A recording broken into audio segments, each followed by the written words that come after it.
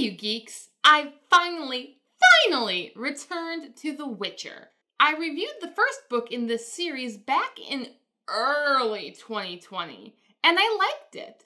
But it had the misfortune of being the last book I read before The Emperor's Soul when I got sucked into the Cosmere. Despite my best intentions, I never got back to the series until now. Also, coincidentally, Witcher Season 2 is dropping on Netflix soon, and I needed to prepare. The Sword of Destiny is the second collection of short stories which serve as prequels to Sapkowski's main Witcher saga. Say what you will about Sanderson having 3 prologues in The Way of Kings, but at least his first book in the series is the first book in the series. Actually, my ire is not at Sapkowski, but at Audibles, for a lack of a better word, shelving. They successfully sold me Blood of Elves as the next book in the series before I did my own research and found out that I needed to read this book first. Fool me once, strike one. But fool me twice, strike 3. In general, I liked The Sword of Destiny even better than I remember liking The Last Wish. Though it varies from story to story, which I will be happy to break it down for you in my spoilers section. Unlike The Last Wish, The Sword of Destiny doesn't have a framing story, but the stories are set more or less chronologically over the course of a few years? The connecting threads are too sparse to be called a plot until the last 2 stories, but as a collection, it hit me right in the feels in a way that I didn't believe short stories could do. Since it lacks a conventional plot, you probably already know I am doing my 10 Things style review. Each story gets a spoilerific thought or 2 as I try to make sense of this literary experience. In medias res, Sapkowski makes excellent use of this trope in several stories, but none finer than how he starts The Bonds of Reason, with Geralt down a mine and the townsfolk all gathered round. It's the perfect grungy and bleak setting that captures the tone of this world so well, without being overbearingly grimdark. When the show adapted this scene, I can't help but draw comparisons. It's like 2 guys standing out in front of a cave on a sunny day. And that really captures the essence of how Netflix adapted these tales. Back to the story. Geralt killing monsters off-screen just further digs into the point that killing monsters is the least interesting part of Geralt's life. Sapkowski often writes them as side quests to be glossed over between the real drama. And boy, does Geralt get real drama. Epic foreshadowing. The Bonds of Reason is not a framing story, yet it does hold all the following stories together. It's a dragon hunt that covers Geralt and Yennefer's sad love life, the place of mythical creatures in a modernizing world. Should they be left alone, as Doragray argues, or are they capable of adapting? There's a noble knight who epically fails, a selfish king, and brutal mercenaries, who, in true Sapkowski fashion, are the true monsters, attacking the competition before attacking the dragon. Yet also, in true Sapkowski fashion, the tale ends with the golden dragon, the mythical aberration, adopting an abandoned child of its race. We see that the little green dragon was Three Jackdaw's treasure and his destiny. Now if only Geralt can find one of those. Ice Queen. Is this a kissing book? Sapkowski turns the original fairy tale about childhood friendship into a love triangle, with Yennefer unable to make up her mind. Put it in the bed and the little one said, if you wanna be wed, make up your mind. Poor Geralt. This sad Snow Queen tale is where love does not conquer all because none of the characters know what love is. Or if they do know, they just aren't saying anything. We see that love is certainly more than unicorn rides. Without love, the best Geralt and Yennefer can settle for is self-preservation and leaving the other behind. This story clearly shows why Geralt and Yennefer did not work as a couple, yet I'm supposed to ship them for the rest of the series. Okay, sure. At least Geralt's self-preservation led him to punching one idiot in the face and not sinking to the level of that whining sorcerer. Yay! Conservation of magical creatures. The question was floated several times in this book, what happens to magical creatures as humanity moves in? First with the dragon fleeing from humans, then with the garbage monster thriving in a dung heap. It's worse. Each mirrors Geralt's own perspective on his place in humanity and are quite grim. Enter the halfling and a Doppler, and things start to look up. Dudu the Doppler is able to be accepted, if not completely by humans, then at least by halflings. Sapkowski shows us magical creatures succeeding in assimilation, giving Geralt 3 choices: flee, fester, or thrive. Geralt doesn't really choose any by the story's end, and I suspect this will be an ongoing theme. Identity theft. I do like the concept of an identity theft which leaves the victim richer. Sapkowski excellently plays it like a Hangover-style mystery. What happened last night? Dainty Beaverbelt was too angry to ask the right questions at first. Then, as the yarn gets unraveled, the riches pour in.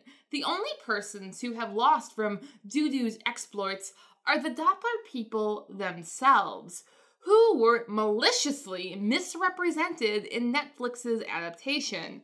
Sure, there's a throwaway line about how the one shown is not like other Dopplers. You're different to other Dopplers. You're not good-natured or helpful, are you? But that dumb psycho couldn't stay in character for one storming day. Except you have arthritis. You hate the cold. And you always said Skellig was where you came from, but Sintra was your home with us. I highly doubt they had Dudu's intelligence and ability to manipulate the market, or Chappelle's ability to become, well, Chappelle. The Dopplers have had their identity stolen by Netflix, and I will not stand for it. Little Mermaid. Unlike The Last Wish, where every Disney princess was her own monster, Sapkowski's twist is that Ariel, Sheernets, got to be the heroine of her own story. In the middle of the story, when they were guessing what the monster could be, I wondered if Sapkowski would pull from his old playbook. But Geralt this time was right. It was not the princess. She even gets to be the hero, saving Geralt from monsters of the deep. She is only guilty of having relationship standards and being a very practical mermaid. In the end, she decided that she would sacrifice her tail to pursue her relationship with the Duke. I'm not certain he was worth it, but we only see the Duke at his worst. I suppose Sheernets is also the crowning achievement of mythical assimilation with humanity, by becoming human. And Sapkowski doesn't treat it as a tragedy, at least not compared with the story's other tragedy. Little Siren. Kissing again. Do we have to hear the kissing part? It's not really the kissing I mind. What bothers me is the sullen tension. Sapkowski writes that very well. Well enough to give me secondhand embarrassment for everyone involved. I was even more embarrassed when Geralt's little sacrifice was to give Essie Davern a one-night stand, which she apparently treasures to the end of her short days. I guess this is in keeping with the true spirit of The Little Mermaid. Innocent girl falls for a man who loves someone else. That Sapkowski made the man sympathetic is a testament to his writing prowess, but in my estimation, just because Geralt is sympathetic does not make him any less of a cad for encouraging Essie after he knew he was not interested. Undulate. Murphy Napier is famous for hating the word undulate. I had no opinion until I read this book. Fields undulate, smoke undulates, lots of things undulate that really shouldn't. Say what again? Say what again? I dare you. I wonder if the original Polish word has a broader connotation. Or is this just another way Sapkowski expresses his trick of using a highly technical term instead of poetic expression? That trick works when talking about anatomy or rock formations. But fields in English do not technically undulate, so it comes off as a poetic misfire. Dryads are hardcore. Lady Aithne and her dryads are everything Geralt and the Witchers are accused of being. Hard, unfeeling, inhuman. Though dryads traditionally aren't strictly human, it appears that more and more dryads are just drugged up humans, much like Witchers. But you're not hardcore. No, you're not hardcore. Unless you live hardcore. So, Geralt gets to be the comparatively soft, caring father figure to an adorable Ciri. We get to see Geralt be surprised at finding his destiny and see it immediately put to the test at Lady Aithne's hard hands. Doubting the deeper magic at work right before his eyes, Geralt refuses to entangle the adorable Ciri into his fate. Although Ciri haplessly thwarting all the Dryad's plans shows that she has great Witcher potential. It's even more impressive since these Dryads are clearly powerful and deadly beings. Destiny. There is not a thing wrong with the story much more. We start with a reminder of just how terrifying Geralt is when he's on the job of saving hapless civilians, and how that cruel irony often results in him being spurned by the people he saves. Though not this time. Sapkowski uses Geralt's drugged convalescence to reconcile Geralt with the 4 women who are key to his destiny. Well, 5 if we're counting Roach, and we should. God must have made him just for me. Do you believe in Catholic destiny? Yennefer and Geralt may have forgiven each other for not being able to love, though I'm still not seeing why they make a good couple. I'm also not sure if Yennefer's advice on destiny was good, since it was Geralt's justification for spurning Ciri, not wanting any child to be dogged by death like he is. As if death does not already dog Ciri's steps for being a child of destiny herself. Though Geralt could have misinterpreted Yennefer's advice, as he clearly misinterprets the circumstances of his birth. I'm not a child of surprise. I was just born of a woman who everyone thought was barren.